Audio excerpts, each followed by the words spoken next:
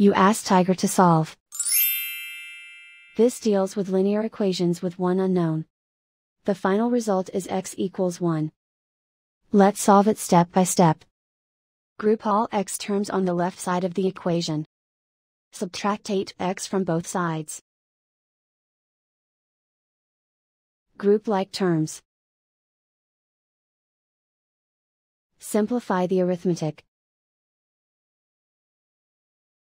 Group like terms. Simplify the arithmetic.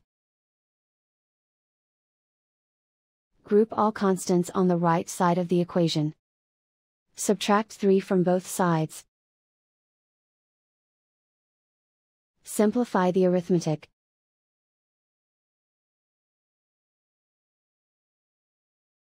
Isolate the x. Divide both sides by -10. Cancel out the negatives. Simplify the fraction. Cancel out the negatives. Simplify the fraction.